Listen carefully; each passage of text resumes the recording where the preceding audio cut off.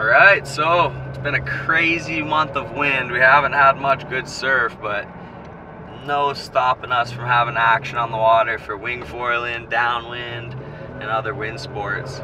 But we got the GWA around the corner, heading to New Zealand in about 3 days. It's February 27th right now, leaving on March 2nd. And super stoked for the GWA event in New Zealand to get back out there and to be on the GWA tour with the new surf-focused discipline, which I think is super exciting. I believe they'll be introducing that at the following event in Cape Verde, so I'll be going straight from New Zealand to Cape Verde, and Cape Verde will be launching the core surf discipline, which, oh man, I'm stoked for that. But it's super windy right now on Maui, so we're gonna get a training run in. Been waiting for some starboard foils, and unfortunately they got stuck at customs and got sent back to Asia. So I'm on some old gear right now, but I got my free wing, I got my starboard board, and I'm gonna go do some training. Yee. Today it's super windy, but the wind swell is definitely up from yesterday, so trying to find a good place to get into the water with the foil has been a little bit of a challenge. The normal training spots are kind of closing out, super low tide. Good day to hit the foil and break a wing in the shore break. So decided to go down the coast a little bit. And right now we're kind of on private property, but you know, it's hard to find beach access sometimes in Hawaii. So every once in a while, you gotta do what you gotta do.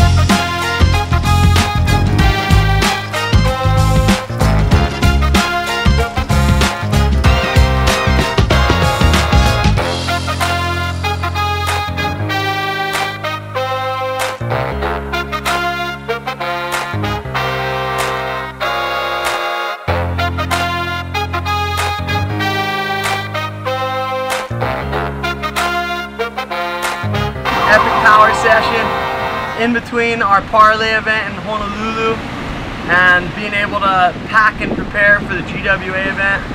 Stoked to get another training session here at home. I was on my 4-2 takeoff and my starboard free wing and been loving this setup. I'm recently switching from AK foils back to starboard foils.